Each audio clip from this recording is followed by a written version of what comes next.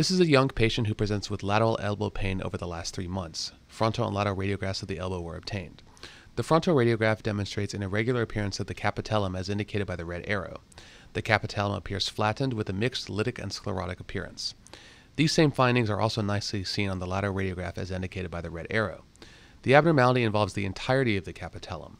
No loose body within the elbow joint is appreciated. These findings are most consistent with an osteochondrosis of the capitellum, also known as Panner's disease. Panner's disease most commonly occurs in young patients between the ages of 8 and 12. It is secondary to overuse and is commonly seen in children who participate in Little League baseball or softball. This osteochondrosis will resolve on its own with rest and symptom management. It is important to distinguish this diagnosis from osteochondritis dessicans of the capitellum, which may also occur in children who play baseball or softball.